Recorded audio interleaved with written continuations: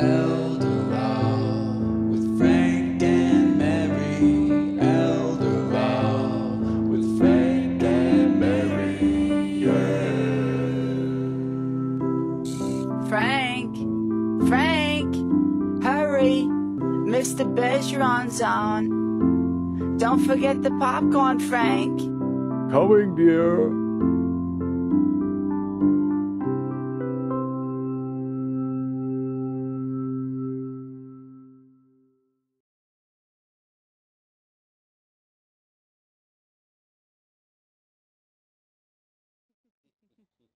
Good morning, everyone, and thank you for coming today. We're really pleased to have our second series in the Planning to Stay Home When You're Not Feeling Great.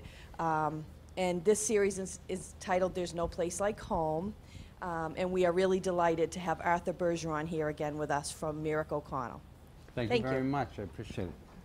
And thanks to the folks here at the Clinton Senior Center for inviting us to come. My name is Arthur Bergeron. I work at Merrick O'Connell. Merrick O'Connell is a large firm. There are 52 lawyers. One of the most famous ones lives here in Clinton, Bob Gibbons, who's your town council. I'm down the hall from the distinguished Bob. There is somebody, because there were so many lawyers, there is somebody there that does pretty much everything. This is what I do, is I do elder law, and I try to focus on these set of issues. The purpose of this series is to really talk to the fact, most of my clients, often clients will come to me and they talk to me about, oh my God, they're worried about nursing homes. What do we do? We're worried about nursing homes. But of course, that's exactly what nobody wants to do, right? Nobody wants to end up in a nursing home. People really want to stay home. And so the purpose of this series is to kind of talk about really the variety of programs that there are to help you and to help other seniors really stay at home. And last time we talked a lot about, we talked about Frank and Mary. Frank and Mary are my make-believe couple. They have a daughter, Ann, and they have a house that's worth $300,000. He has an IRA that's worth $150,000. They have joint an annuity worth $100,000, and they have bank accounts worth $75,000. He's on Social Security. Frank's getting $1,000 a month in Social Security. Mary is getting $600. They're living close, right? But they're going to be okay. They've paid their mortgage. They've got their biggest bill is their taxes. They're going to be okay unless they end up with serious medical problems. And so in the first presentation, we just talked about, so what programs are available really through the Senior Center, through a number of other organizations to help you deal with those issues. We also introduced Montechusett, which is and Joyce Ryan is here from Montechusett, which is the ASAP. The Aging Services Access Point, which is the state is divided into areas, and each one is served by an ASAP. They are nonprofit entities that contract with the state to deliver your state money back to you, really. They are funded by the Department of Elder Services, the Executive Office of Elder Affairs. They really help to deal with programs, federal and state programs that are available at this level. So one of the purposes of these presentations is to really acquaint you with these players. So that's Frank and Mary. The problem is Frank has fallen and can't get up. So what happens? We're going to kind of talk that out. And when I get them home, I'm going to ask Joyce to talk to you a bit about how the ASAP and how programs that the ASAP works through can help Frank. But let's just talk about that. So what to worry about?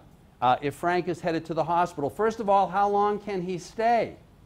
And is he getting better, and can he get home? Who's paying? There are a whole set of questions. What drugs does he need?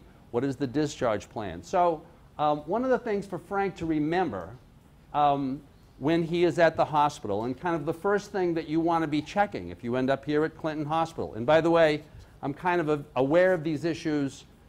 I wear another hat. I'm on the Board of Trustees at Marlborough Hospital, which is another one of the hospitals in the UMass system. So I hear about this problem a lot. So your first issue is, are you being admitted to the hospital? If Frank is there, is he there and is he being admitted? And the reason why I mention that is that over the last several years, there's been a tremendous push by Medicare to keep people who are in the hospital from getting admitted to the hospital. They're staying instead on observation.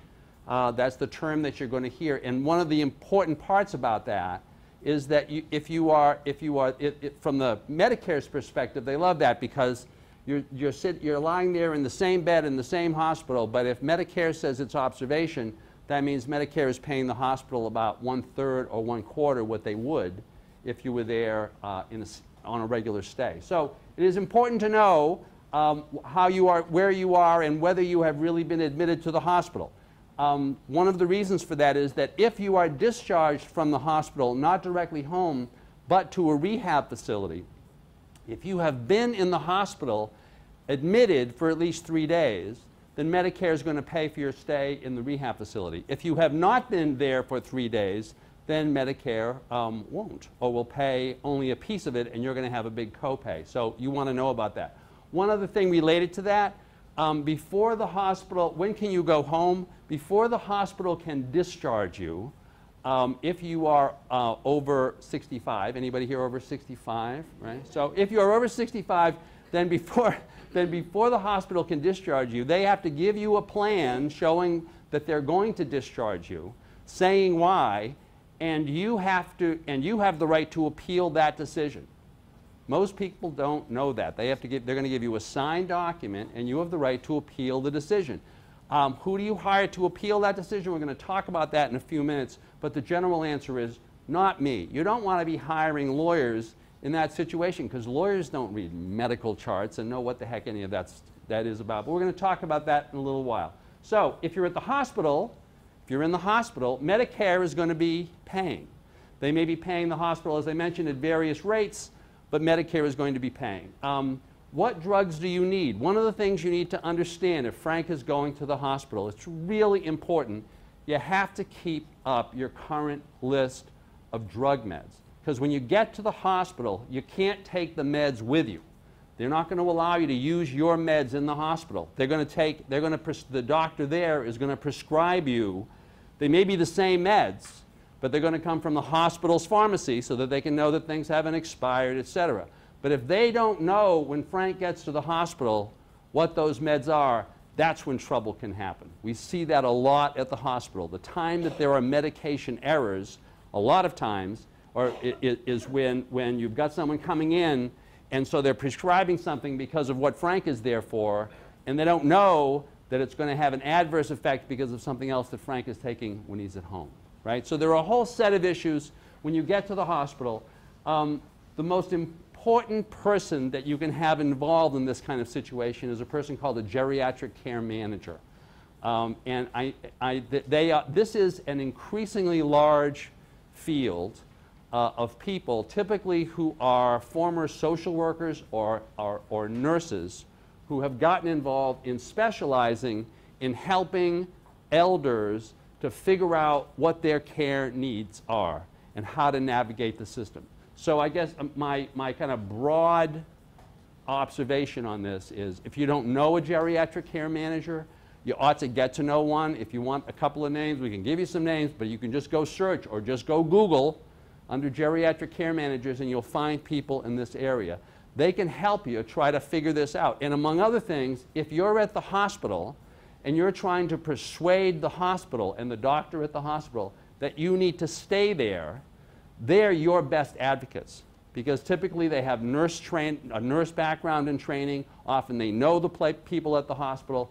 They can help you to deal with that. They can also help you figure out if you are going home, how to figure out what that package of services is that you're going to need at home. And I know we're going to have Joyce talk about that in a few minutes as far as the ASAP is concerned, but it's really, really an important concept. Geriatric care managers, and they know that appeal system much better than any lawyer does, and they're a lot cheaper than lawyers are. I hate to be kind of mentioning that piece. So if you're going from hospital to home, suppose Frank's been at the hospital for a few days, and he's being discharged to home, and we're trying to figure out what is going to happen when Frank gets home.